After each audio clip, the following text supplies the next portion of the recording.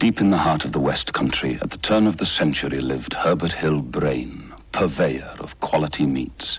And when Herbert Hill said quality, he meant quality. That would have been fame enough for any man. But in 1925, Herbert Hill Brain surpassed himself, creating the tasty meat dish of pork, liver and onions, traditionally served with a rich West Country sauce, to which he gave his name, Brains Faggots. We think he'd have liked the changes we've made. Brains Faggots, so tasty, you'll wish you'd tried them years ago.